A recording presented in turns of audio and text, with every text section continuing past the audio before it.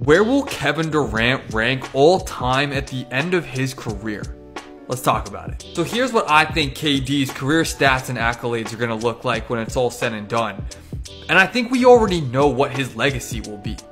He is the NBA's original unicorn. He's also arguably the most unstoppable scorer in NBA history. All he's got to do is average like 25 a game for the next 3 years, and he'll pass Michael Jordan for 5th all time. But here's the problem.